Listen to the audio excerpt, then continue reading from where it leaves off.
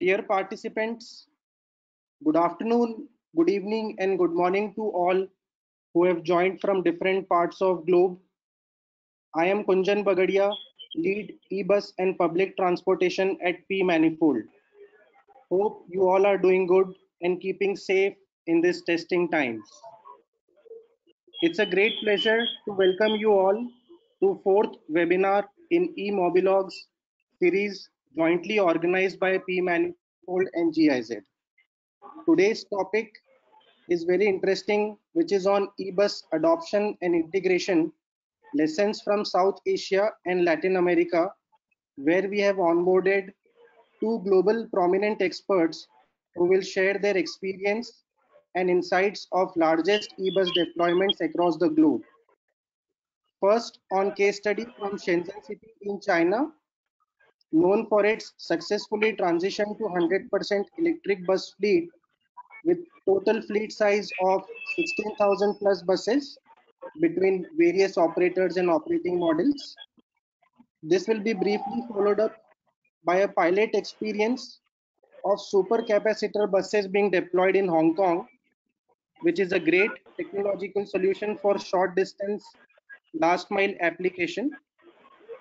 Second case study is from Santiago de Chile, which is home to world's largest electric bus fleet of approximately 500 buses outside China and in phase of transition towards 6,000 electric buses. In this case study, we will understand how private sector investment played a key role in pilot e-bus deployments, which then triggered for more tenders from the public tenders. Now, I request and invite my co-moderator, Amit Gopinath, technical expert at GIZ, to share brief about global e-bus outlook and forecast. Amit, please. Thanks, Kunjan.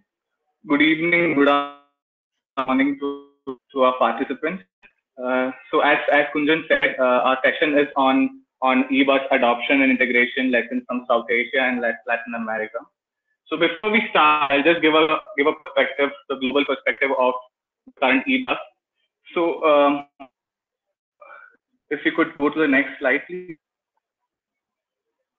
According to the latest figures, there are around 500,000 e-buses in operation globally, and the share of battery-operated vehicles is bound to cover sort of 67% by 2040. If we see the first chart, which shows the share of global bus sales, we can see how the graph has increased over the time till 2016, and gradually the sales have reduced. This majorly could be because of the constraints in terms of charging infrastructure and other factors like temperature and adoption rate. So gradually we have seen a dip. This global outlook has been shared by the Bloomberg New Energy Finance. This is the latest figure which was launched early this year. And comparatively, if we see the e-bus share globally, China has almost 99% of the share of e-buses is with China, and rest of the world hardly has around 1%. So we know how extensively China has been adopting e-buses in their fleet. So what we have also got to understand is diesel and fuel cell buses are also going to be a part of the ecosystem. It's not going to be a fully electric bus fleet. So the transition is also going to be a mixed fleet of buses. Next slide, please. Yeah. So on this chart, on this graph, we can see how the global e-bus share has been shared amongst the different countries, and can see how the growth has been forecasted from year 2018 to 25, and you can literally see how the graph of China has gone exponentially high. So China has been extensively pushing towards adoption of electric buses when compared to other cities and countries. And if you see India is quite slow when compared to the other countries. And on the other side, we have municipal e-bus sales. In this, we have excluded China, because if we include China, the share cannot be represented on this graph. So here we can see rest of Europe and South Korea other global leaders apart from China in the e-bus sales. So this could be because like China has been aggressively prioritizing electric buses and they have been electrifying its public transport with subsidies and national regulations. So we really need to, like, for rest of the world, it's a good opportunity to sort of push towards electrification to support their system and also cut down on their GH emissions and other tailpipe pollutants. I would request Kunjan to sort of give an overview of the Indian bus transport system, where he would be sharing the growth and adoption rates in Indian cities. Thanks, Ameg, for sharing that global perspective. Very briefly, like India has around 650 plus e-buses deployed as of now. It can be seen on the left side chart. The market has grown at a CAGR of 265% in last 5 years, with last 2 years has seen major uptake of e-buses. These deployments are the purchases made by state transport authorities in India, which are STUs, supported through combination of subsidies from central government under FAME 1 scheme, as well as their respective state governments. E-buses are further gaining momentum across various STUs in India due to a major policy push from Government of India under FAME 2 scheme.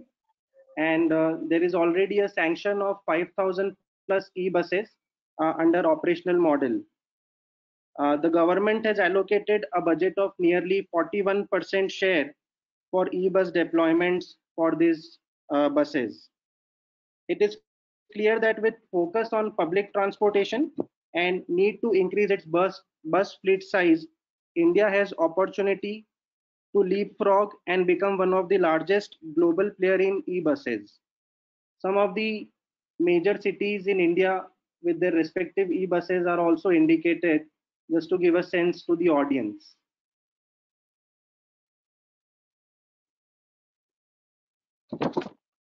Today, we have two global speakers with us. First, Mr. Alok Jain. He is the Managing Director of Transconsult Asia, a boutique management consulting firm. He has over 25 years of experience and specializes in traffic and transport advisory services. Earlier, he was working as Deputy Operations Director at Cologne Motor Bus Company and spearheaded the R&D work on the implementation of new technology and smart mobility and led the strategy and planning to improve the overall efficiency. He is a regular speaker on multimodal integration, various public transport operations and management, clean vehicle technologies at various forums. He is also a member in Transport Policy Committee of Chartered Institute of Logistics and Transport in Hong Kong. Today, Mr. Alok will share his experience of Shenzhen e-buses and how government supportive policies enabled this transition and what business models and structuring resulted in better cooperation between all stakeholders in this transition. He will also briefly touch upon the applications of supercapacitor bus technology and its challenges and experience from Hong Kong. We welcome Mr. Alok Jain. Our second speaker is Mr. Manuel Oliveira. He is a regional director for Latin American cities at C40. Earlier, he has served for 6 years as the city director in Bogota and supported various projects on hybrid electric bus test program, reducing GHG emissions and others. He has worked as a consultant for various multilateral banks like World Bank, Inter-American Development Bank, and UN organizations. Currently, he is supporting the 12 largest cities in Latin America that have committed carbon neutrality by 2050. Mr. Manuel, he is going to share his experience of Santiago de Chile, where private sector participation triggered some 500 electric buses being deployed with government support, and how this learnings resulted in bigger next planning and procurement of 2,000 plus buses at Chile and Bogota. We welcome Mr. Manuel Oliveira and Mr. Alok. I sincerely hope we will find great value in today's discussion through their insights and experience. We have a quick poll for the audience. Yeah, so the poll is displayed on the screen. Lot of stakeholders and experts have increasingly emphasized on the need for engaging all stakeholders. So how effectively cities engaging local electricity companies and city administration to reduce the descent for e-bus deployment. Please share your experience and response. You will have some 10-15 seconds.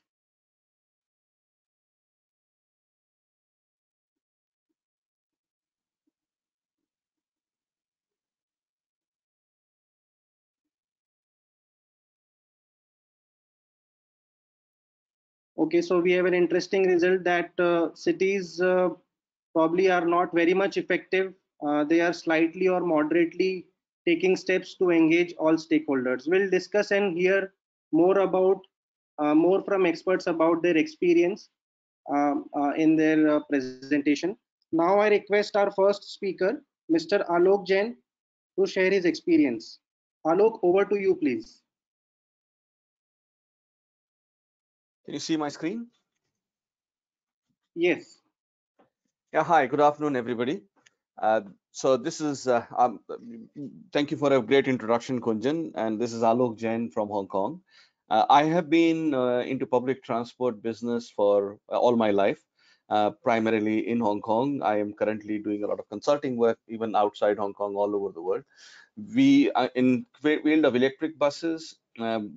I was involved with a lot of initial testing, the generation 1, generation 2, and generation 3, and now what we call is a generation 4 bus. And we have been involved in testing with various Chinese suppliers in Hong Kong and in China.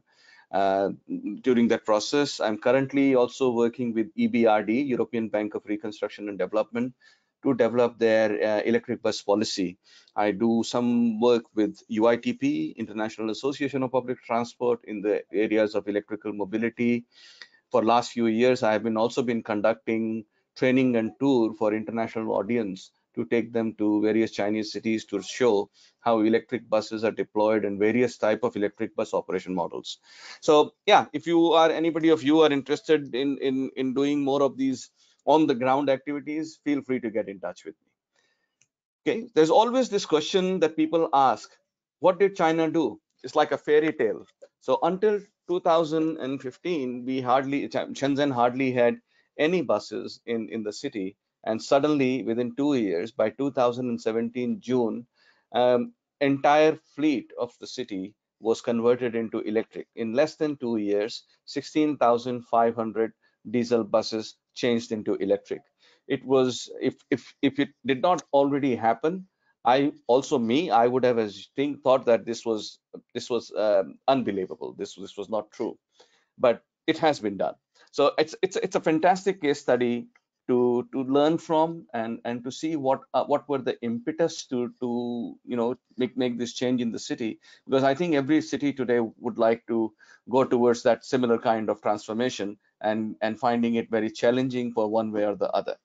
Somehow things came together in Shenzhen, and that's the story I'm going to tell. And just next to Shenzhen, this is like a Delhi, Noida, Delhi, Gurgaon kind of situation.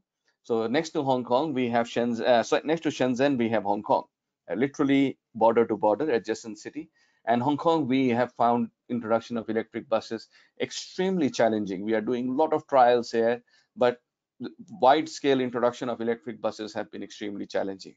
And primarily, this is a classic case study where two cities next to each other, one city makes it work, another city is unable to make it work. Okay, so we'll quickly talk about that too. But some of the trials are very nice, and I'll talk about one technology, which is supercapacitor, which not many people talk about when it comes to a clean vehicle or electric bus deployment. So Chinese story, Ameg already talked about this.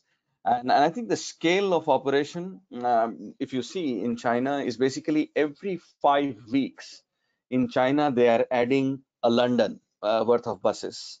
So this is the scale. So it's a huge amount of production and huge amount of consumption. I often take people to bus manufacturers in China, and the scale that you see there is just amazing. If you, I mean, if you, any of you, if you have visited a factory from Yutong, which is the world's largest bus manufacturer, they do roughly 70,000 buses per year from a single factory in Zhengzhou. So it's just the scale in China for these things is just supersized.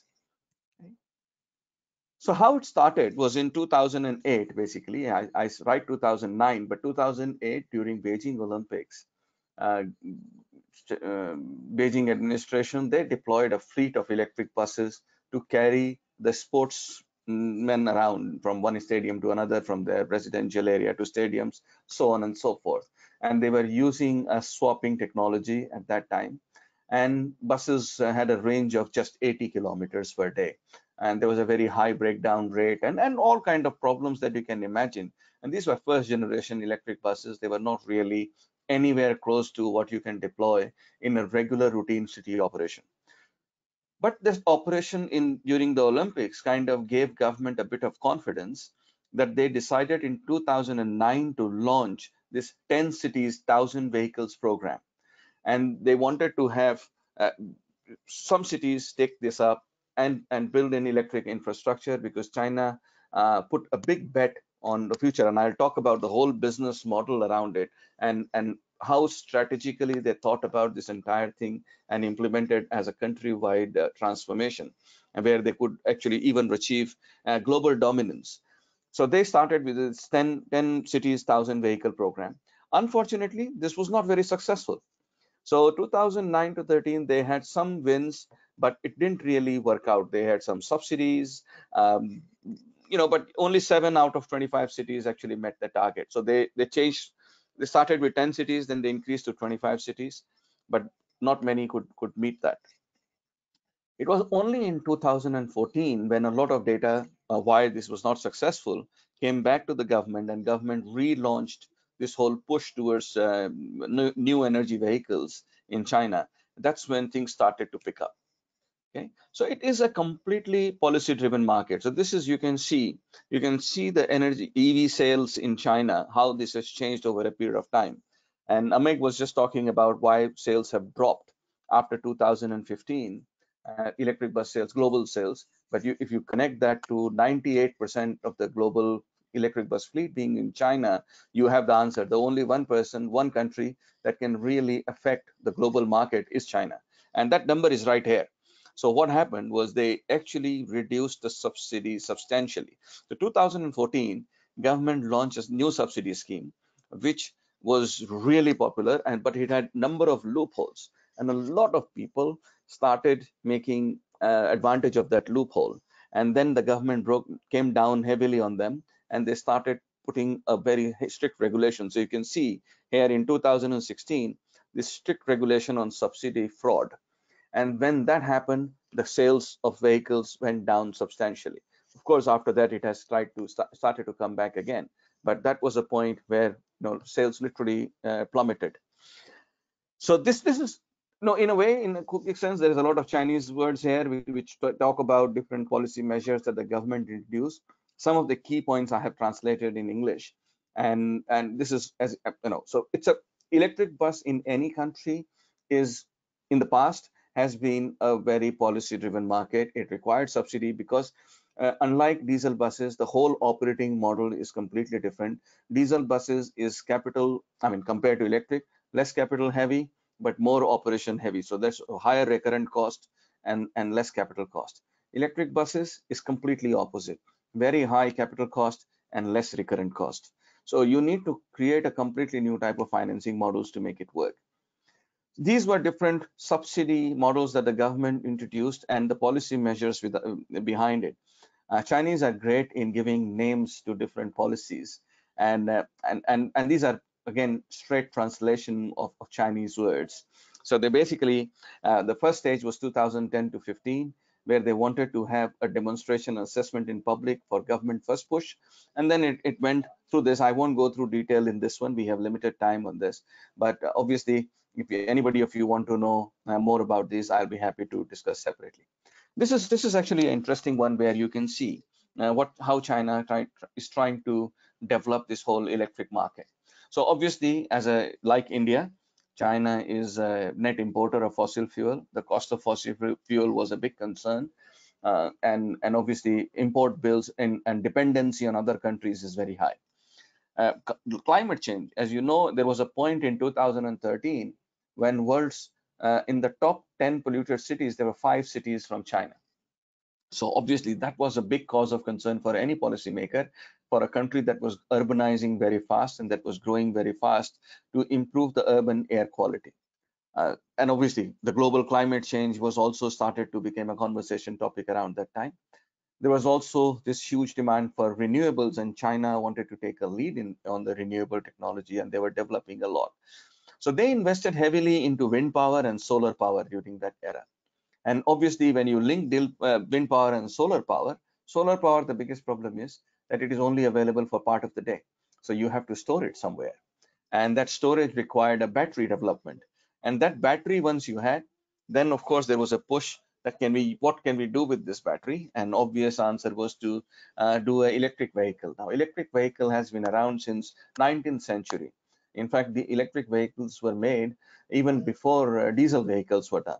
So it is nothing new in that sense, and everybody knows electric is cleaner. But of course, electric has its own issues in terms of operation and maintenance, and which I see that the internal combustion engine kind of overcame. So when they came to EV, then they built the entire business around EV because there was nobody else in the world who was actually doing this. So they developed the whole chain of supply chain of OEMs around that, and the components, the charging infrastructure, and the whole new business line kind of grew around it. And of course, now they are moving towards fuel cells, and fuel cells that, and the same push that they did with electric vehicles. You can see the same thing happening with fuels at the moment. They're going through number of trials in various cities and various type of technologies and various type of charging infrastructure. And there's a lot of trial and error that's happening. And again, if you look at Chinese history, they didn't go for single technology when it came to EV. They tried literally everything: top charging, bottom charging, side charging, and swapping, battery swapping, charging in motion. You name any single way of charging that is available in China, and they are actually running those services. So they are still collecting data, and they have not closed the door on this development of electric vehicles. Obviously, we always talk about electric vehicle being clean, but people say that, hey, the power source is not clean. So why are we talking about just the buses? Of course, at the point of emission, clean buses make a huge impact. I can tell you, Shenzhen, just 5-7 years ago, you could not walk on the street. It was like Delhi, like Mumbai. It's just you would had a grime on your face in 15 minutes. Today, you go to the city, Shenzhen city, and you can walk around anywhere, and it's absolutely air is clean, and it's primarily because of these electric vehicles. So at the point of emission on the roadside, where what you breathe, certainly electric vehicles make an impact. But having said that, China has also done a huge amount of work at the renewable energy generation. So as you can see from this chart, China is putting a lot of investment in renewable energy. Currently, they have actually, the investment on renewables in China is highest in the world. They have surpassed everybody, Europe, US, everybody, and they are just putting wind farms and solar farms and all kind of renewables actually all over the place. So battery production, again, as you can see, the battery production has kept increasing worldwide. China has taken the lead. One is the ready availability of lithium. Second is, if you link it to China's Africa strategy, they have actually gone in cities or countries where lithium is in ample supply, and they have tried to be a very active part of that lithium supply chain, whether it's Africa, South America, in Argentina, or anywhere. Chinese have actually taken control of that lithium supply chain, and they have gone very big into battery production. Charging infrastructure. So China has also developed this whole layer of new businesses, which is charging infrastructure. They're all over the country. In every city, they are developing these businesses. So if you look at example of Shanghai, there are 200,000 charging stations charging points in Shanghai, of which you can see roughly 36,000 are public, 32,000 are bus companies, and remaining 130,000 are actually privately operated charging points. So these can not just do buses, they do also taxis, they do cars, they do all kind of charging in every place. They are also putting very active restriction on fossil fuel car production side. So every automaker in China, they only get a sales license when they have at least 10% of their sales, that was in 2019, is new energy vehicles. So every company in China has to produce electric vehicles. By 2020, this percentage will increase to 12%, and the target is that it will go up to 20% of the production. So every car maker in China, 20% of their production has to be electric cars. So that actually goes a long way in promoting electric infrastructure also. In many cities in China, such as Shenzhen, Beijing, Shanghai, all the major cities, you also cannot buy a diesel car if you don't have a quota.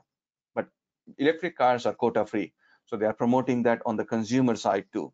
So there's a huge amount of push towards owning electric vehicles. And the reason I'm mentioning cars here is because they are trying to amortize this charging infrastructure, because the principle here is that a country like China people would buy cars, and if you make them buy electric cars, that would increase the usage of charging infrastructure. That would also increase the number of chargers in the city, which will then make the whole electric vehicle infrastructure viable. So a lot of subsidies and support. I won't go into the details of this table, but in general, roughly a large to medium-sized bus in 2015 was in Shenzhen was eligible for about 500,000 renminbi, which is about 150,000 US subsidy from the local government, and 150,000 US dollar subsidy from the central government. And you put that in the pot, then actually the electric bus was at par or even cheaper than a comparable diesel bus. So obviously the whole fear about capital load at the front end was addressed by the subsidy that China was offering. So Shenzhen, how did they do it? They obviously put all the right things together. I'll talk about some of the key steps that they took. So Shenzhen today has more electric buses than rest of the world outside China combined. So it's a huge amount of fleet, 16,500 buses. Some of you who might be interested in seeing some trivia, I highly recommend to visit this YouTube link.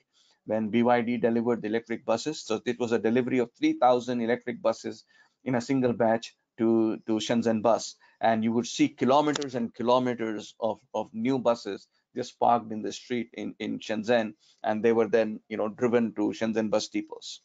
So I mean, interesting video to watch. So subsidies we talked about. So in Shenzhen, a 12-meter bus, they got 150,000 subsidy from government, and 150,000 from the state government. Okay? So this allowed them to cover the cost gap. Okay, but obviously later studies after launch of these services, some of these studies done by WRI in China, they have actually done the calculation based on the real operating statistics, and they find that actually subsidies may not be necessary. The total operating cost of an electric bus is comparable, and to some extent it is cheaper than a normal diesel bus. Okay, so e-bus as a life cycle cost comes out to be about 375,000. Diesel bus is 340,000 at the moment. And if you again, now this was in 2017, but some of the figures that I see now in 2020, the numbers are hugely in favor of electric buses, and that is primarily to do with the higher availability of the bus, more reliability of the bus. So back in 2017 in China, they were achieving around 70 to 75% of availability, fleet availability, and today it is more than 90%. So, and that makes a huge difference in total operating cost for electric buses. Okay, so as a rule of thumb, I always use these numbers that in terms of fuel consumption, an electric bus is about 40% cheaper, or sorry, 60% cheaper. So 40% is the cost of energy for an electric bus, and maintenance wise, it's about half of a diesel bus. Manpower cost is more or less the same between diesel and electric. So once you put this rule of thumb, you can actually work out these calculations in any city in the world, and that gives you kind of a guidance on those. Uh, of course, electric buses also required a lot more land in the city, and especially because of the charging infrastructure, which takes some space. And they had to lease a lot of private land. Shenzhen bus, for example, they have 180 depots around the city. Out of 180 depots, they converted almost 150 depots into charging points and charging stations for buses and other vehicles and taxis and whatnot. So, and also there was a lot of private buildings. So I'll show you a picture I think I have of one of the big charging stations in Shenzhen. And these are multi-story buildings with 600, 700 charging capacity at one go. Okay. So this also reduced the cost of operation for the bus operator because it covered the upfront cost. Optimized charging and operation. As I said, there is a lot of chargers in the city, which was done by a completely separate business, where the buses would go, or cars would go, or taxis would go and buy the power from these charging stations.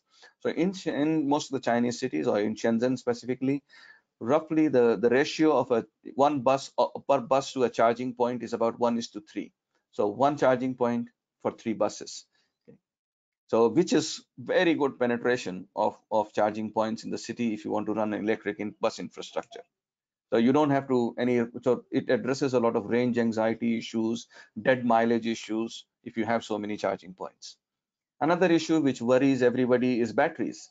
And again, Shenzhen Bus here worked very closely with BYD, which was the primary supplier of their fleet. They tried to get a lifetime warranty, which was 8-year warranty for the batteries. And having said that, they did have a lot of problems with batteries in the early stages of procurement. But because they were into this warranty arrangement with BYD, BYD gave them very high quality support.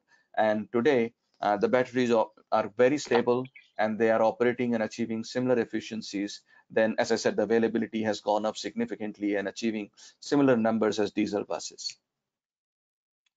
So life cycle cost. So a lot of numbers now kind of go around and being worked at. So as the data keeps coming and we gather more and more information. So average electric bus costs about 2 million yuan. That's the capital cost. With the local subsidies and national subsidies, which is now changed. And of course, the subsidies have been decreased substantially. So China gave a subsidy. A lot of people bought electric buses, and then they are slowly withdrawing the subsidy because they realize that even on an economic value model, the buses are viable. So people are going to buy it nevertheless. So subsidies are being reduced slowly. Okay. So for 50,000 km, a diesel bus requires 20,000 liters of fuel, which is roughly 130,000 RMB yuan. Electric bus is only 35,000 yuan. So this is Chinese figures at the moment. Okay. And cost of a charging pole in China today is about 100,000 RMB. And life cycle in there, what they use is about 8 years.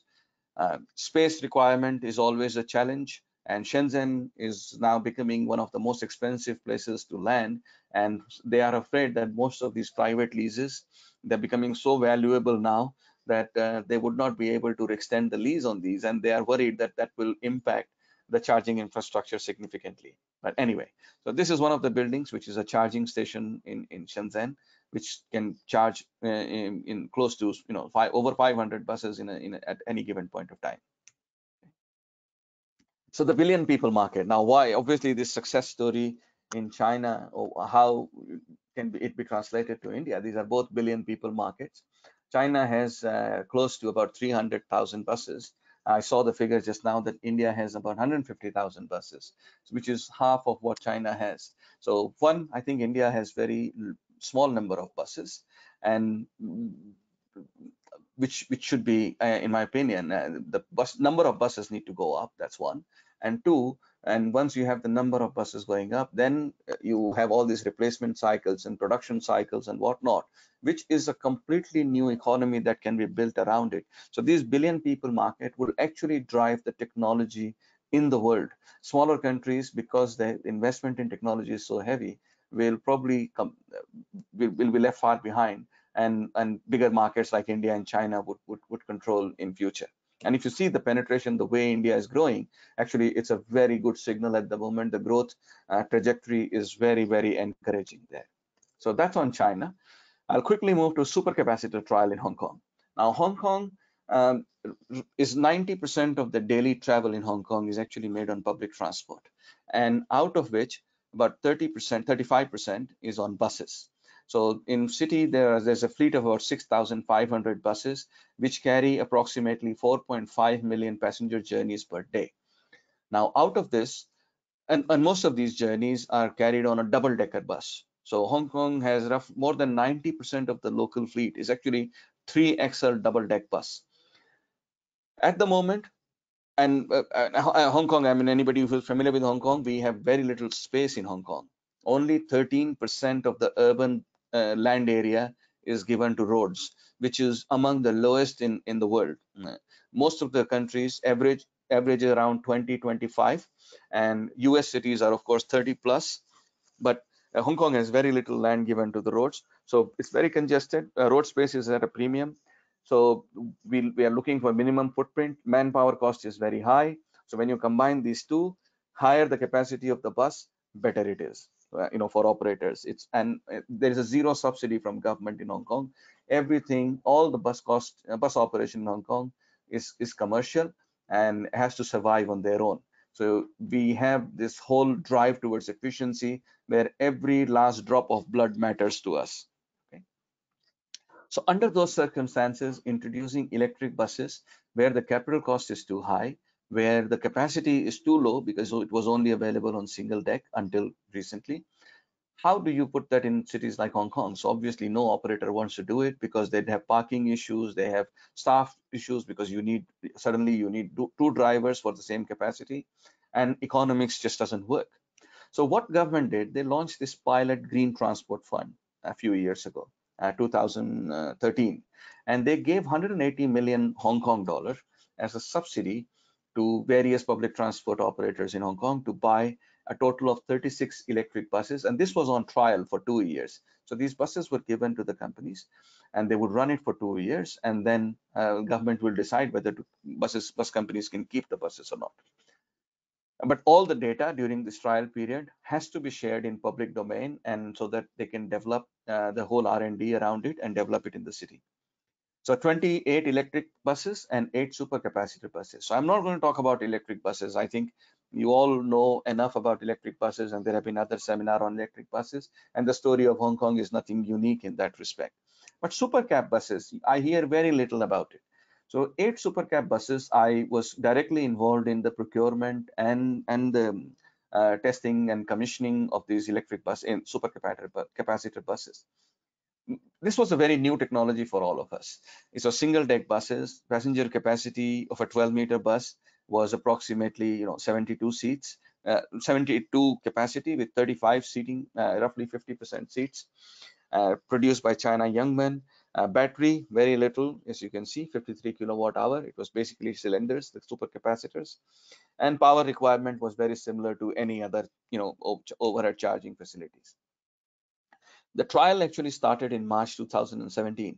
One big story around it is that when I was putting this infrastructure, the buses actually arrived, the first 2 buses arrived with us in the depot in October 2015. And this trial started in March 2017. So you can imagine almost 1.5 years we had buses just standing there in the depot. And the reason for that was charging infrastructure. Putting a charger in public area in Hong Kong was such a challenge for us in those days.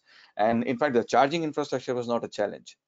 My last 50 meter was the challenge, where I had to bring an electric cable from a transformer to my charging point. And that took me over a year running around various government departments and all the stakeholders for approvals to install that one night of excavation and put in the cable. So yeah, it is if you ask me, charging infrastructure is certainly much more challenging than just buying the buses. So initially, when we launched the services, we found that there was some unstable operation due in high temperatures in summer in supercapacitor. So we went to bus supplier, and we actually worked very closely with the bus supplier to adjust that. Now the operation is quite satisfactory. Actually, it's working absolutely fine. It's running on one of the routes, which is not very long. It's only about 5.7 kilometer route, okay, which is very highly, very frequent, very high load factors. Okay, and it's like a feeder route to a railway station. Okay? So this is how the charging point looks like in a bus, in a public transport interchange at the moment. This is how the route looks, which is runs every 12 to 15 minutes from railway station, which is, as you can see, it's a Newtown Plaza is the railway station, to a dense population in Ravana Garden.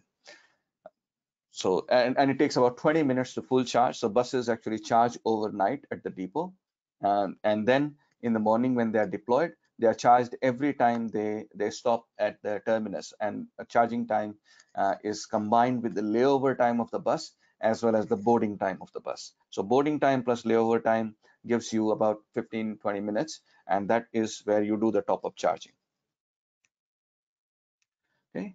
So obviously, so this supercap has performed very well. The operation cost is very good, and I actually should have a slide for the performance. So it looks like I got deleted. Anyway, so the performance has been satisfactory. The breakdowns are not as much. I mean, initially we had a lot of issues. So 4 buses have been deployed. There are 4 more coming, supercap, which will be deployed in another route in Hong Kong, in an area called Kai Tak. And in my personal opinion, supercap appears to be much better than battery buses for short haul feeder services, because they charge very fast, they are very quick, and with a single charge they can easily do 12 to 16 kilometers in a single charge. And obviously they don't have the same issues as battery, where the quality of life of battery goes down with every charge, and every 4 or 5 years you have issues with battery you need to replace. Supercap is much simpler electrical storage technology. The only problem with supercap is it's not as stable as battery. So it doesn't give you a lot of range, and it doesn't give you a lot of life. No, life as in gives you the life of the bus, but in terms of the charge life. So you have to use it immediately, literally, otherwise it dissipates. So for short haul services, supercap is actually a fantastic technology, and one must look at them for feeder route network. So Hong Kong, as I said, we don't have many electric buses. What are we waiting for? We are, of course, waiting for double-deck electric buses. There are some coming. London is doing a trial, and we are also working very closely in the city with various suppliers in the world internationally to get a 3XL double-deck electric bus, and hopefully we'll be seeing them soon on the roads here. There are some running in London, but the key difference between London and Hong Kong is London doesn't require air conditioning, and in Hong Kong 40% of my energy bill is actually air conditioning. Summers are very hot, and air conditioning is literally a must. High humidity, high heat, and without air conditioning we can't run the bus operation here. So that's the key difference, why it works in London, why it works in many other places, but or European countries, but it doesn't work in Hong Kong. Singapore is also trying to do a number of electric bus trials at the moment, and everybody is waiting. Dubai is trying to go down the same path, and they hopefully they will also do some electric bus trial very soon. Of course, the holy grail of zero emission technology is hydrogen buses. And the good news, I was just reading a few weeks ago, Brightbus in UK, they have actually they're coming up with the plan to introduce 3,000 hydrogen buses in by 2024. So almost 10% of the UK's fleet, they are saying, will be hydrogen buses, and they will only release water vapor. So, and obviously China is doing a lot of hydrogen related work, and we are watching that if hydrogen comes, because hydrogen is actually very good for double deck and long haul commercial buses, because it's a much more stable. The problem with hydrogen is that you don't have the charging, again, refueling infrastructure. And once you have, if you can develop that, then this is really the technology of the future. So obviously this is something to watch out for. So that brings me to the end. Thank you very much. Thanks, Alok. That was a very interesting Back to you. presentation. Hello. Thanks, Alok. Yeah, so basically your presentation essentially helps us visualize how big the scale of e-bus operation is actually in China, and clearly says how it can easily create a global disruption. Going ahead, we have a poll for the audience. We would request you to answer the question. How engaged and enthusiastic private sector is for investing in pilot scale-up in e-buses, and with what return? So you have 4 options for it. First is high risk, high return, low return, low risk, high return, and low risk, low return. We'll give you 5 to 10 seconds to respond to that question.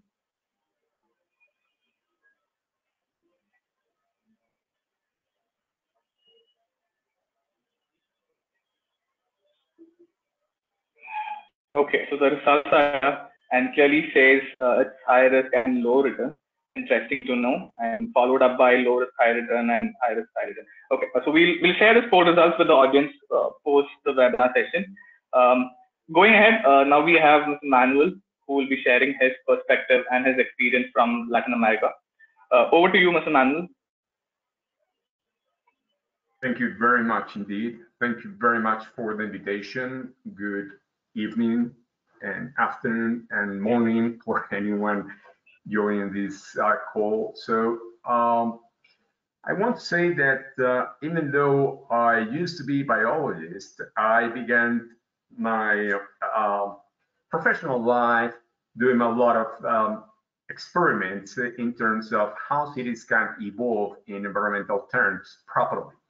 So that was my main subject of work for many years, environmental evaluation. And I began to see transport as the main driver in terms of development of cities. So I began to test buses and be involved in testing buses and learning a lot about testing buses in CNG, using CNG, using hybrid buses and the like, 20 years ago or something like that. So I began to see transport as the main way to improve life quality of people in cities, especially because of the pollution problems that were around not only in the Colombian cities, but also in Latin American cities.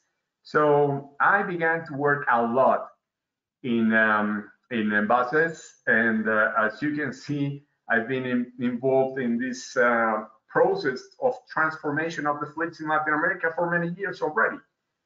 So let me take you to a couple of examples. We're going to see how C40 works, where is it coming from, how Santiago de Chile became an example to follow in Latin America, how Bogota was in competition with Santiago and became also an example, different example actually, in the same line, but different, and what is coming in Latin America. So this organization is an NGO, an international NGO, which is formed with 96 large cities, mega cities, most of them, spread through the whole world. It began to exist around 60 years ago and was in place thanks to the mayor of London during those days, Mayor Ken Livingstone. And then it got the support of many people, mayors, and it was organized as a formal institution with the president of the board and so on. And the former president was the mayor of Paris, who is still the mayor, now Mayor Hidalgo, and now the chair of C40 is the mayor Eric Garcetti of Los Angeles. So we have these 96 cities working with us, and we help in the cities around the world, and 12 of those 96 cities are in Latin America. Actually, cities that my colleague was talking about, like Shenzhen and Hong Kong, are C40 cities. So they are examples for other cities. And this is what we do actually, sharing examples among different cities that are part of our organization. We have core funders and programmatic funders. So the most of the funds that we work with are coming from these three especially generous organizations, and then we have some programmatic funding for programs like, for instance, CFF, the C40 Cities Finance Facility, that is helping cities to structure projects and to make them bankable. Climate action plans, and we expect that most of the cities, at least 70 cities around the world, are going to have their climate action plans by the end of the year or early next year, in order to help accomplishing the goals of the Paris Agreement. And we have with ICCT, an international organization, a partnership that is called Zebra, and Zebra is there to help cities to deploy electric buses in their cities. Now, why we are working with cities? This is a climate change organization and is there to help cities to work against the problem that we have inherited. And as you can see in this graph, we have been growing in terms of human caused emissions since 1990, because that is the largest amount of emissions that we have gathered, we have produced since the last several decades, and we need to do something about that. And if the cities work together, actually, if the cities larger than 100,000 people work together with towards the compliance of the Paris Agreement, we are going to be able to comply with 40% of the target of the Paris Agreement. And this is what we are working on. Now, let's have a look on Latin America and why and how we reached this point.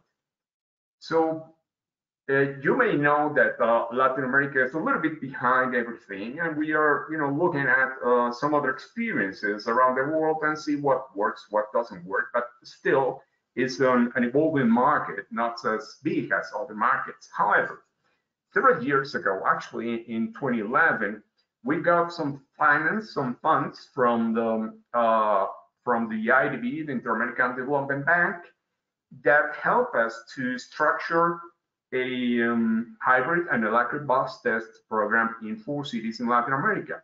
One of the things that we did, besides testing buses, that we took from city to city to analyze how this worked, how those buses worked.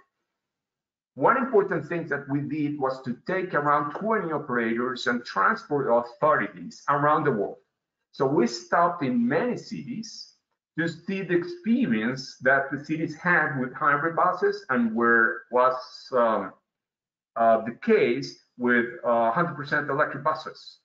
So actually, we stopped in Mexico City, where we had some hybrid buses, in London, and in a couple of cities in Sweden, in Moscow, and then in China. We visited several places, and Shenzhen was an extraordinary example on how the city had decided to move to transform the fleet. And during those days, 2011 perhaps, they had around 800 buses running, and we visited the premises where the buses were. We learned a lot how the buses were having issues, not issues, how the batteries were lasting, how it was, the operation of those buses. And we were building confidence among the operators, among the authorities that were with us. We also visited several examples in Shanghai, and the photograph you see to the right hand is a photograph in a place where they used to shift batteries. That was another example of buses and how it worked with the machine, doing the homework, taking a lot of time, for the shifting, but very little time actually compared to the time that the buses used to spend when they needed charge. We also learned a lot on how was opportunity charging, the use of pantographs, and the use of super capacitors or ultra capacitors. We checked all those experiences during those days, and this was the seed that at the end of the day helped several cities in Latin America to begin to work towards what we have today. Actually, by the end of the research, we made probably the first real comprehensive analysis of the total ownership cost of electric buses compared to diesel buses, hybrid buses, and any other kind of bus that was there.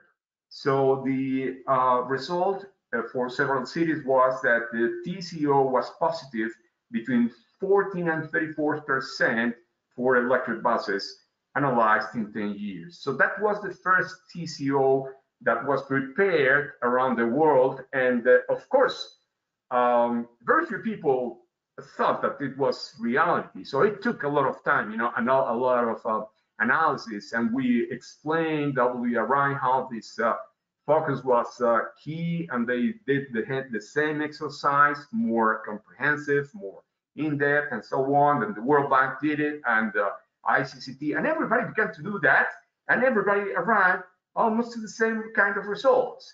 So it was very interesting because at the beginning we were quite alone, and then when what you can see in Latin America is that many institutions are doing something similar, and then sometimes they think that they are the first, you know, doing the homework. However, this is what we did, and we kept, you know, building confidence. It took a lot of time, of course, and however, we saw that there were very few interested suppliers in the Latin American market, especially the European suppliers, which are the main suppliers of diesel buses because they have factories in Brazil, and they were not that interested in you know, getting involved in electric buses.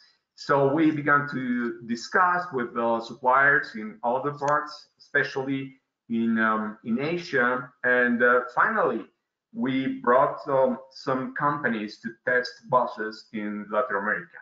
So we created this proof of concept, and this proof of concept was used for several cities to begin to open the door for electric buses in several cities. And we did a lot of work on knowledge sharing with a workshop and technical assistance to some cities. And here we are. Then we found out that Santiago brought a couple of buses for testing purposes. One company only from those 10 companies that we approached to invite them to get involved in the Latin American market. They decided to get involved in only one company decided to get fully involved in this process. So they began to put buses in different places, in different cities, and Santiago was one of those cities. And they brought a couple of buses, they worked with an operator, and the operator built his own case. He decided, or the operator decided, to test in real condition these two e-buses in commercial operation. And then this operator found out that it was so interesting, the kind of results that he was getting, that he decided to go around the world and see how the market was offering different kind of electric buses, how the batteries were produced, where they were produced. And he finally found out that the Chinese suppliers were the more developed companies around the world. So this operator decided to go for the first 100 buses. But in order to do that, he got in connection with this electric utility company, Enel. It's Italian company, large, very large, and made an agreement that had the operator to structure a business case. Enel had already seen the experiment that we had carried out in Bogota, because we had a couple of buses in Bogota, and they were not that involved at the beginning, but then they saw that this was the line of the market in the future regarding mobility. Now, how the private sector finally got involved. First, Metbus decided to go for the first 100. And now made an agreement with Metbus. Then they went to the government and told the government, we need your support. And the government said, well, okay, I'm fine, but I'm not going to pay you any additional penny beyond what we are paying for diesel buses. if you can make your case under that ceiling, fair enough. We can guarantee that we are going to pay you during the 10 years time that the contract is going to last or whatever, maximum that amount of money. So they also tell the Enel that since Enel was going to be the owner of the buses, they told Enel, okay, if this supplier goes away and is replaced by, excuse me, I repeat myself. If this operator is not part of the next concession of buses, say in 1, 2, 3 years, we are going to pass your buses and the obligations to the next operator. So they found that the buses had 10 years of lifespan, but the contract of the Enel between Enel and Netbus was only 10 years for some financial reasons. Then in 2018, the first 100 buses were launched, but it wasn't enough. So this created a nice competence and concurrence, and Engie, another large company that you may know quite well in Asia, it's a French company, they decided to go for 100 more. So they bought 100 more and leased to another 2 operators. And at the same time, Medbus decided to buy 100 more. Then we were talking about 300, and then 250 more. And then this is growing. And Medbus at the beginning said, we will never buy again a diesel bus. That was, they were so convinced about how the performance of the electric buses were that they decided to never buy again one of those buses. And this is a large operator in Santiago. Now, so I was saying that the retribution, that means the payment back to the operator and to Enel or to Engie, is going to be the same, maximum the same of diesel. But it turns out that all the operators are earning a lot of money because of the saving. So in Santiago, there are actually, because it's a large laboratory, we have actually very good data. And it's a large laboratory outside China, of course, and other countries in Asia. So the facts are, at the beginning, no bank wanted to loan any money for investors to go for buses. So the decision was from Enel and Engie, well, we're going to buy the buses with our cash. They decided to buy BYD and Yutong buses because those buses were under test. Actually, Yutong when Yutong saw that BYD had some buses there, Yutong came, finally accepted our invitation to test buses in Latin America, and they brought one bus and put it in the hands of operators. So each operator decided what kind of bus we're going to use to buy, hand in hand with Enel and Engie. So the 2 utility companies leased those buses between 12 years in a lease of 10 to 12 years to operators.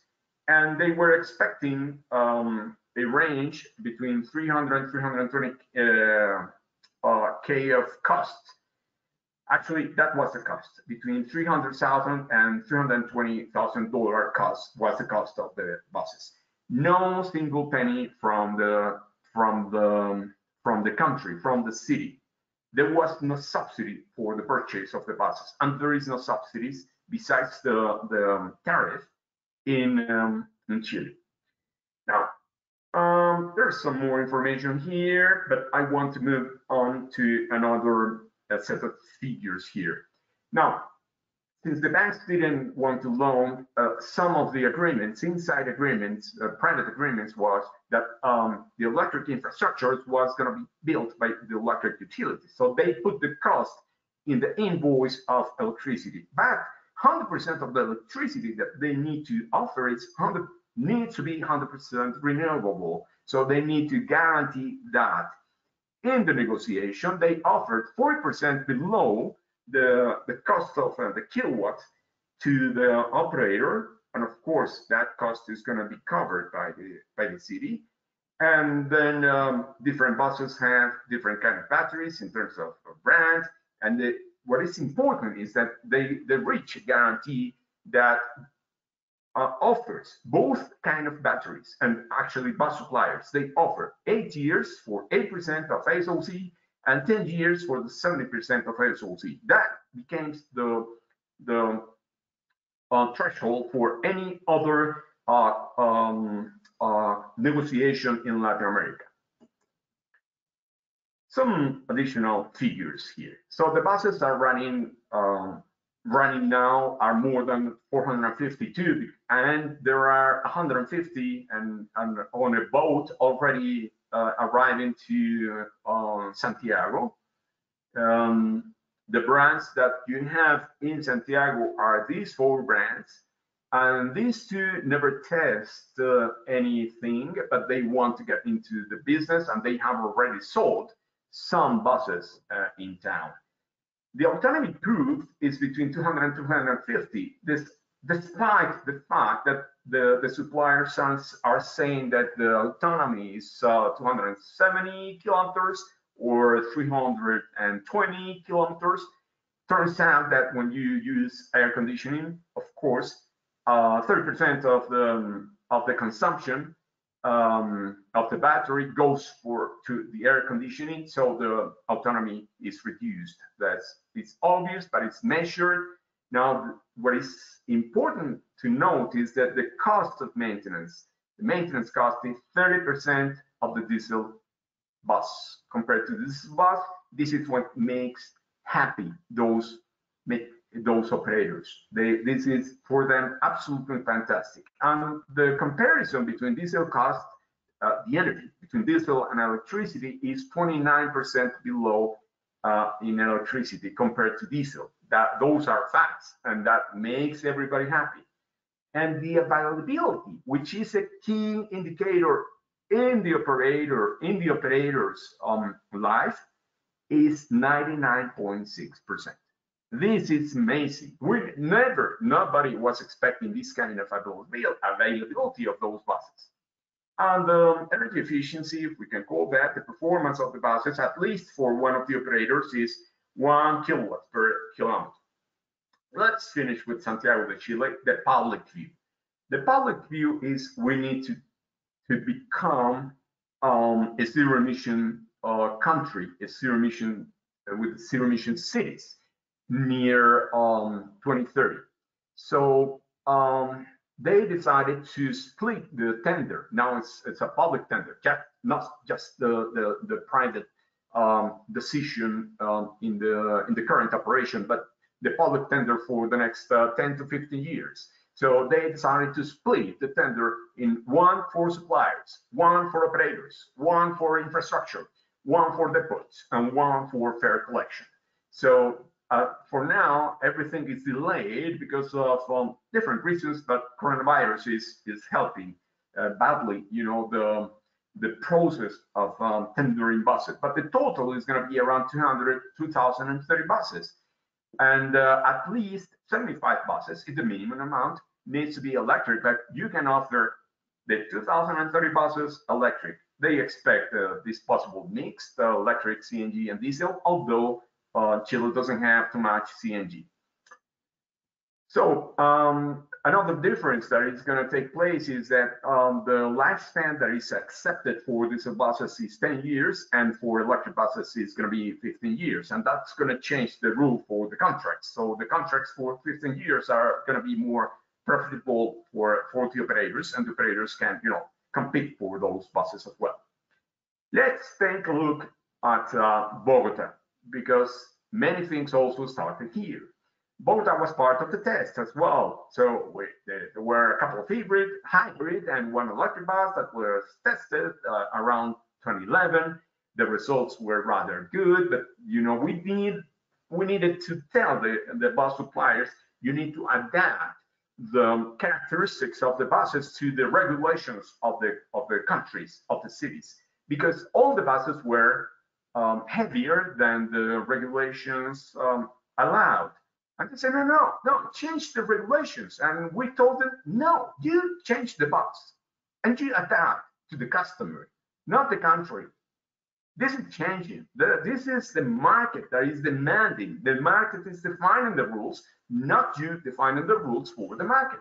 So this became a very interesting paradigm for the bus suppliers. So they began to adapt their production to the needs of the cities, and now everything is in compliance. They adapt to heavy slopes. They adapt to more or less passengers inside the buses and so on. So Bogota was a little bit reluctant to go for tender, and it took some time. And when a mayor was going to go for 100% buses tender, his term was over. And the next mayor decided to not to go for that. But at the end of the day, he got convinced because Santiago de Chile was doing the homework. So they opened a tender in 2018, but no electric bus was awarded, although there was an offer of 200 articulated buses for this tender. But in 2019, the city also opened a tender, and it was for 570 buses, and they awarded only 483 e-buses, which is good. And they are going to be running they are beginning to arrive in 2 months' time into Bogota. Now, interesting here is that different from Chile, here we have a capital fund, which is called Ashmore, and an electric facility in Colombia that is called Celsia, and they decided to put the money, not the banks. Now, since we have a lot of information regarding how CNG buses are performing, diesel buses are performing, and electric buses are performing, this is the difference. So if you compare the energy cost between CNG, diesel, and electricity, you have that electric cost of energy is far below any other option here. So this is something of very high interest for the bus operators and for the cities, of course, because this is money that is coming from the fares or from subsidies or from the pocket, of course, the pocket of the user, so the bus user. Some other figures here, quickly. A new tender is ready. It is going to go in a couple of days out, and it's going to require 1,945 buses. Euro 6 minimum, and minimum 631 buses out of these 1,900. But you can offer the 1,900 in electric buses. And if you go for electric buses, you're going to have a contract for 15 years instead of 10 years for the diesel buses. And the autonomy that is going to be required is this one. So Enel here in Colombia is part of it's an interested party, but they are only interested in putting the infrastructure. They are not interested for now in putting the money. And who grants the payback? The trust fund that is already set and is receiving money. Let's finish with a look around the future of electromobility in Latin America. We have been breaking a lot of myths. It's very complicated. It has been really hard to break these myths. So everybody was saying, no, I mean, buses are just prototypes. This is too risky. Well, turns out that the buses are there, are reliable, are efficient, are available, and yes, they go up, because some people think that electric buses never go up the hills, and we are plenty of hills. Turns out that not only they go up, but they also go downhill. So downhills. So it's really interesting to see how these myths are break down. In Latin America, despite these myths, we started testing 8 buses by 2016. They were in different cities. Today we have more than 1,200 running. 3,000, 1,300. But 4,000 are coming soon. So we are increasing the fleet in a very high speed, and we aim for 30,000 in the near future.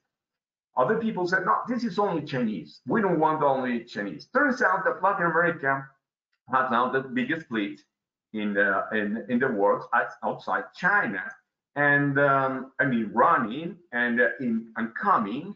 And in 2025, their emissions must be procured in cities in C40 cities. That is a commitment that is in place. From any place around the world, those buses are going to come, and it's not happening only in China, as we all know.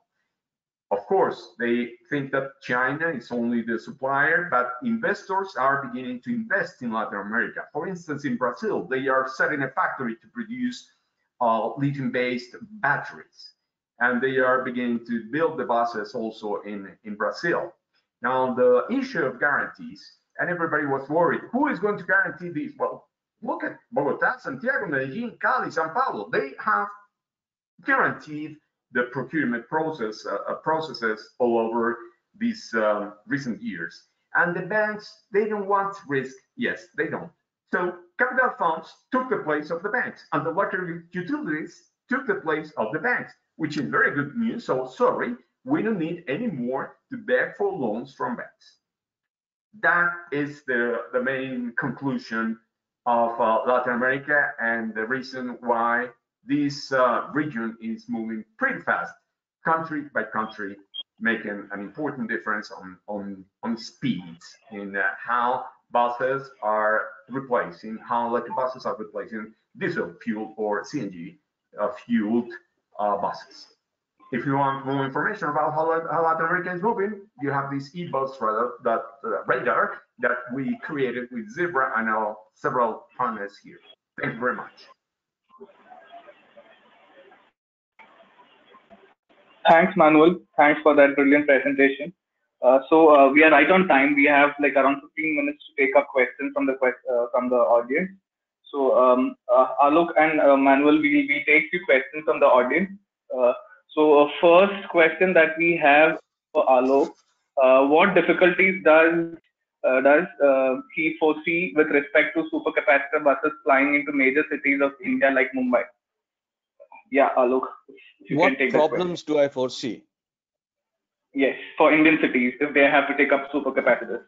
So charging infrastructure, as I said, would probably be most challenging. But if you can integrate charging infrastructure within, let's say, public transport interchanges or close by depots, so you cannot. I mean, one problem with the supercapacitors is that you cannot rely on too much of dead run.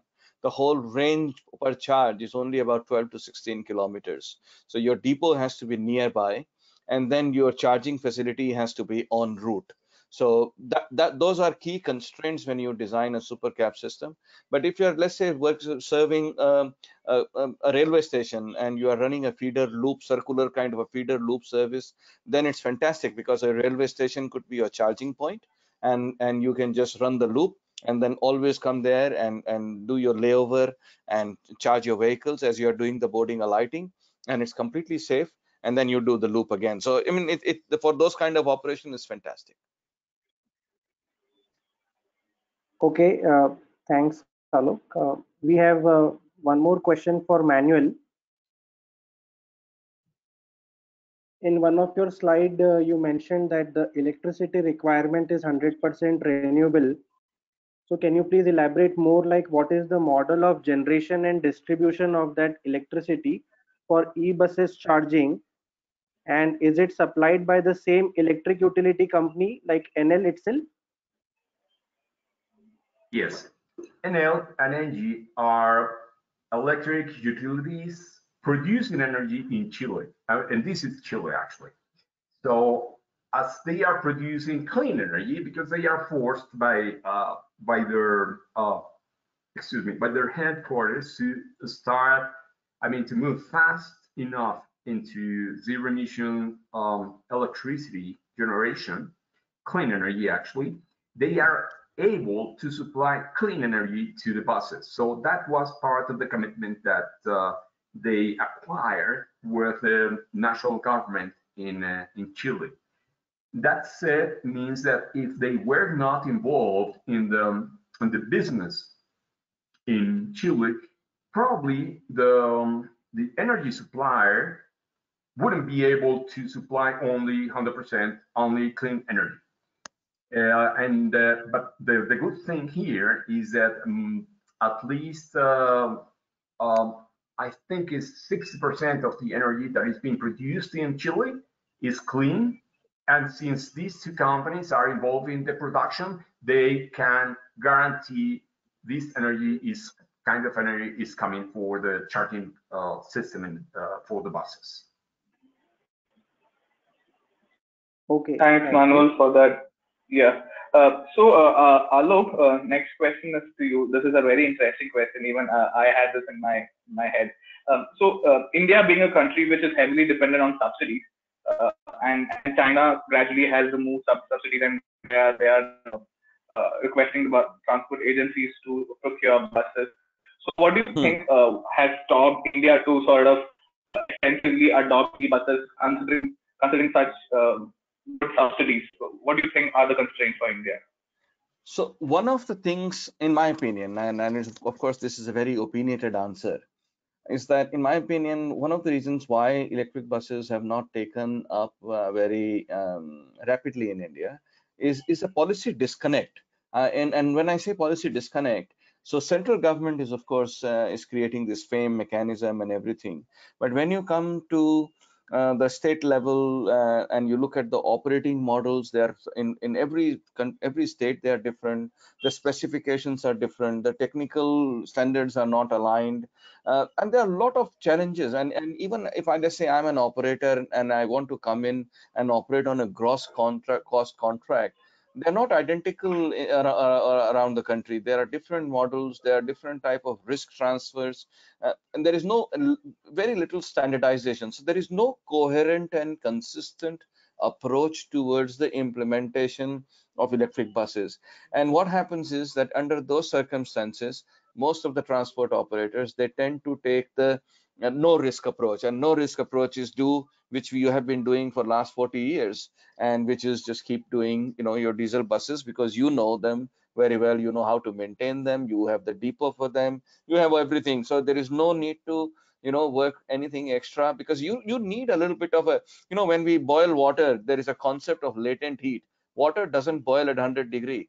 You need that latent heat to make it jump into the steam from water. And this is exactly what you need for electric buses. If you want to make that jump, you need that extra push of latent heat, and that is needed through a policy framework for people to jump over from diesel to electric. It requires creation of infrastructure. It requires creation of charging facilities. It requires creation of skill set, and then a coherent policy. Then it will work, in my opinion.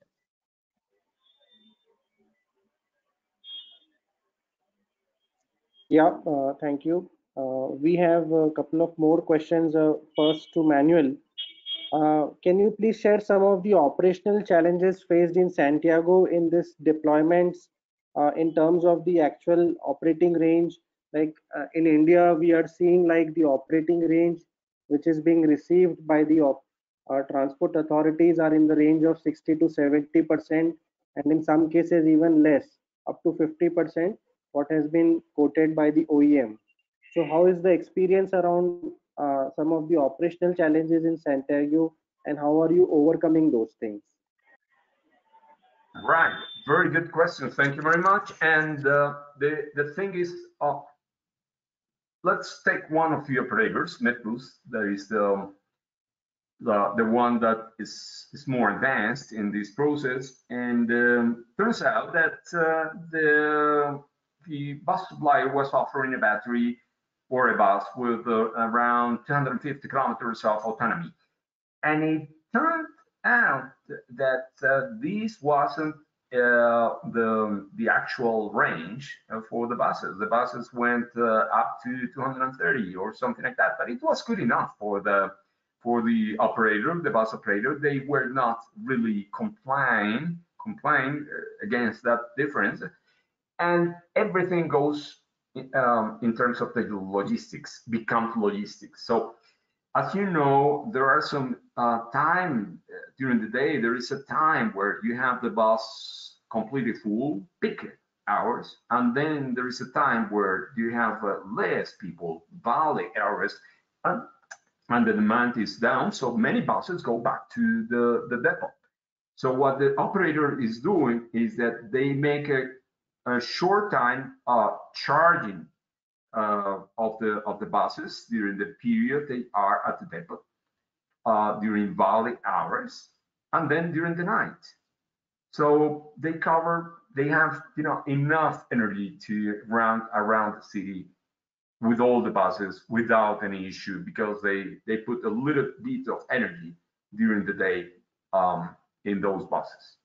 So it's logistics subject. The other operators that have another brand, in theory, that brand has a better, a longer range batteries, and they haven't got the same issue, because the distances they need to run during the day are quite lower compared to the other operator. But if they have this same issue, they can go back to the depot. Actually, all the buses, many buses go back to the depot during the day, and they can stay there for 20 minutes, 1 hour, 2 hours, more time, and it's enough the time to have an additional bit of fuels for the buses to run more kilometers.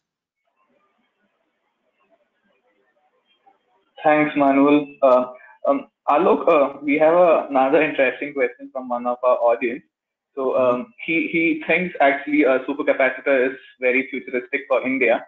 So he wants to know, has China or Hong Kong had any experience with battery swapping technology, and if they had some quick analysis on the capital cost and operating cost, how it affected when compared to a normal inbuilt battery in an electric bus? You mean supercap?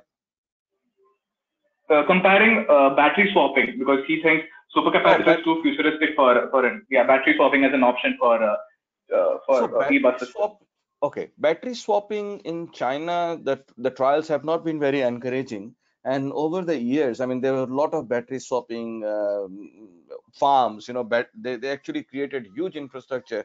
I'll be happy to share some pictures to you. 2 million square foot kind of battery swapping farms, depots they created.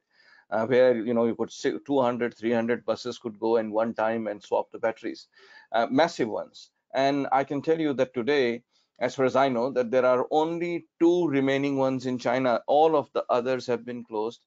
There are no new cities which are going for battery swapping because of 2 reasons. One, in a battery swapping system, you need a lot of batteries. You need literally 1.8, 1.9, even double the amount of batteries you need for as compared to a conventional system. So, and the cost of battery is still high. So battery cost becomes one of the issues. Second reason why swapping is difficult is because you need a whole industrial infrastructure to make a swap. I know some experiments are happening in India with Sun Mobility and Ahmedabad, and they're doing battery swapping using robotic arms. I think we have to just see in the long run how sustainable that model turns out to be in the end. So, but the jury is out. It didn't work in China, but that doesn't mean it doesn't work anywhere. So it can work properly. We'll see how that experiment goes. The third problem with the battery swapping was the issue of dead mileage, because you can't put battery swapping everywhere. So when it comes to buses, and they have to always come back to some place to do the swapping, which has to be a standalone facility due to fire loads and all kind of other reasons, because you're storing so much battery there, and then change the battery and then go out again. So the whole advantage of battery swapping was to optimize the range for the buses, kind of diminished in that kind of a model. So multiple reasons, and that's why it has not proven to be very popular. As far as I know, in this region, no city is at the moment exploring battery swapping as an option. In at least in Asian countries, nobody is. Not even in Europe that I'm aware of who's actually exploring the battery swapping at the moment. I agree on that. We saw the experiment in Shanghai. We analyzed that. We put some figures there, and we didn't suggest any swapping alternative for any city in Latin America.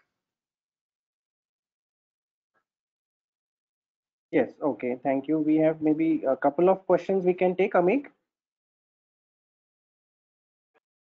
Yes, Kunjan, we can take at least two or three more questions. Yeah, so I have one question for each. So I'll first ask to Alok. Alok, like in Shenzhen, how is your experience in terms of training and capacity building of STU personnel for this increased e-bus adoption? How they have sort of prepared with learnings from OEMs? Can you share some insights on that? Uh, that's directed to me. Yes, yes, in Yeah, Shenzhen. so okay. So I mean, one way they did was, so there were two parts. One is the operations part, one is the bus engineering and maintenance part. So fundamentally, the operation part is not very changed. Doesn't change very much. If you already have a very data-driven, digitalized bus operating infrastructure, battery fits in quite easily into that infrastructure because what batteries require. I think the key difference between the old style of bus management and new style of bus management is that old style bus management was buses were run with people's heads, inside people's heads. So you had people who had 20 30 years of experience. They know everything as a back of their hand, and they can just make decisions. They know exactly what to do. So but in a digitally enabled modern bus infrastructure, you have AVL system, automatic vehicle location system, you have advanced driver assistance systems, you have OCC at the back end, you are doing a proper fleet management, you have electronic scheduling and dispatching system. Once you have all these things, then fitting a battery system, battery bus into that is not a big challenge because it has certain rules and you define those rules and parameters, and it fits exactly into your rest of the fleet. Driving wise, a battery bus driving, and I can tell you, I'm a bus driver myself. I'm a qualified bus driver. So driving wise, there is not much difference in drivability. In fact, I find battery buses to be better. Some drivers don't like it because the battery buses don't have that, that vroom that diesel engine has, where you press the pedal and it makes a sound and a vibration and a noise, and that gives you the kick. You don't get that kick in battery, unfortunately. It's very quiet. You press the pedal and the bus moves. So it's as simple as that. So, but drivability wise, they are very similar to diesel buses. It is the maintenance side which is a challenge, where you have to completely transform your depots so in a normal bus, if you are maintaining 2000 parts, in a battery bus you are down to 100 parts, to looking at those, and it's clean, there is no oil, it's not dirty, and the maintenance regime is completely different. But in case of Shenzhen, what they did, that at the maintenance end, they actually got BYD to partner with them. So BYD really embedded themselves in Shenzhen bus, because they also realized with these kind of big orders that they were placing, that Shenzhen bus's success was their success. So they embedded themselves, and for them, this was the biggest, best live laboratory. So they went in there, they trained all the staff, they built up the capability and capacity inside the organization. They wrote all the maintenance manuals, they put all the digital infrastructure related to maintenance, automated a lot of processes, and then handed it over to Shenzhen bus personnel. So I think that hand holding was really, really useful as far as the knowledge transfer was concerned on the engineering side. And by the way, the Okay. batteries are still managed by them. So the BMS and the battery management system is still day-to-day operations is done by, of course, SOC, and all those things are managed by Shenzhen Bus. But the battery chemistry and the major issues related to the battery maintenance are handled by BYD. Yes. Okay. Thank you for the detailed answer. I have one question from my side. Last question to Manuel, and maybe if Ameg has one or two questions, we can take that. Manuel, in one of your slide, you also mentioned about utilities leasing buses to the operators.